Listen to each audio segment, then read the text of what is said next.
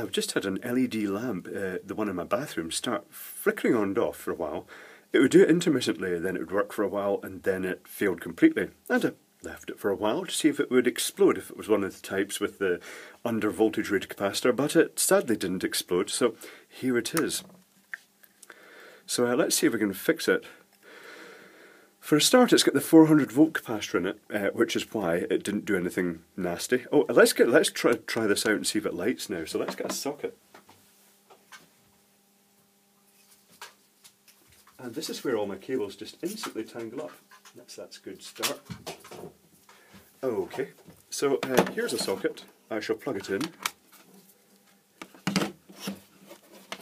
Is it going to light? No, it's not. And it's not responding to being pinged. Okay, so let's take a look now that I've fully charged that 400 volt capacitor up to the hilt. In fact, we'll just short that out right now with a screwdriver. That had discharged. Good. Right. Nothing really obvious there, no obvious bad connections, although obviously I can't just, you know, it'd probably take a bit of metering this, but there's nothing visible like in the sense of a solder joint that's amiss. So let's pop this out completely. These just sort of jam in.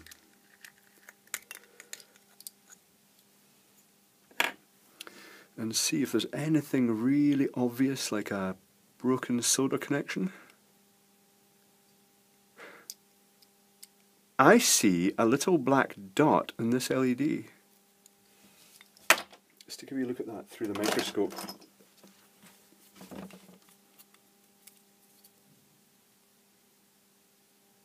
Oh, there is a little black crater in that. It really, it's burnt a wee hole and the resin's all burnt round it. I wonder if that's just been arcing contact then. I wonder which part of the LED that was. What can I use to test that? Let's get a bit of wire.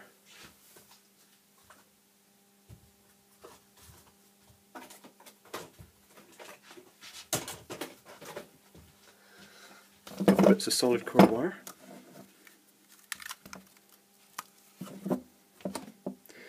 And I'll just improvise with my LED tester. This one. So I'll get a matching bit of wire. And we'll just poke this across the LEDs and see if that one actually lights. I could just bridge it out, I suppose. But let's see if it is actually faulty. That might be some manufacturing thing that they've burnt the LED in some way, but I doubt it. Someone was asking about my choice of wire strippers. I've tried all the automatic ones, but while I was working with Hussman Refrigeration, part of the time spent there was working in their panel building shop.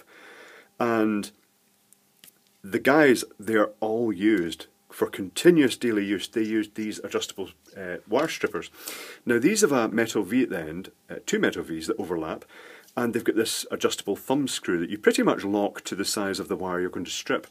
And I have found these to be by far one of the most reliable, consistent ones, because you can set it to the point that it's going to bite down but not bite into the wire itself. It purely bites into the insulation and then pulls it off cleanly. So my choice is this type, which is also one of the most basic type of wire strippers, but I guess that's just a proven type of device. So let's shove these wires into the tester and then poke that LED with them and see if we can make it light. So let's find polarity. Let's try it on all the LEDs here. Wrong polarity.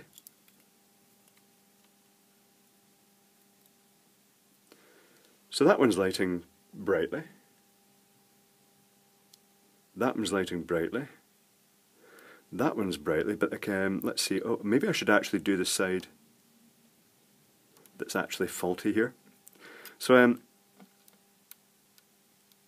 this one's lighting brightly. It's incidentally, the source of the light from these ones is very close to where that black dot is.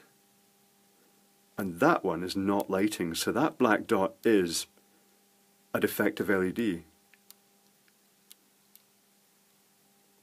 So let's bridge that LED out and see if we can reactivate this light. So I'll just reuse this bit of wire, in fact. At this point it'd be nice just to change the LED, but I don't think that's going to happen because I don't have any spare LEDs of this size. And desoldering the larger surface mount components it's kind of better if you have one of those tweezer soldering irons that gets both sides. So I'm going to flow some solder on. I don't know if this is going to work or not. Flow some solder on that side, melting the LED slightly in the process, but that's okay because it's dead anyway. Tin that wire. And I'm going to stick that wire onto that side, hopefully not shorting anything else out. These LEDs and this capacitive dropper circuit are all just wired in series. That's quite a messy solder joint, but that's okay. It doesn't have to be too pretty.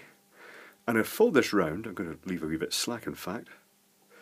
And I'm going to crop it so that I can solder the other end onto the other side of the LED. So I'm just going to bend that so that it kind of springs against the other side of the LED of its own accord. That'll make it easier for soldering.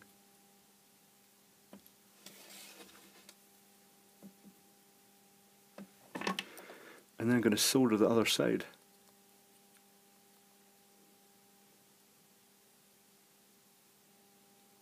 Looks pretty good. I'm going to let the solder cool for a second just to actually set fully, and then I'm just going to fold that link up out the way of the other LED and just fold it over the dead one. Okay, right. Well, I think that's possibly fixed. So let's shove that back in there. See how confident I am. I'm just sticking it in. This is where it either goes bang or it works. And it works. So, yep. One dead LED took out the whole lamp, so that's quite interesting. But also, it's interesting that LED showed, because it had basically arced where it had gone open circuit because it had the high voltage across it, it's indicated which LED is faulty by the black dot, so that's useful to know. Another thing worth mentioning, some of these lamps, the really big corncob ones, have the strips of LEDs, but they have lots in parallel. So shorting one out like this may actually disturb the sort of series parallel balance. If that's the case, then you're maybe just better cutting out that whole section, but or changing the LED. But yeah, so that's a useful little fix.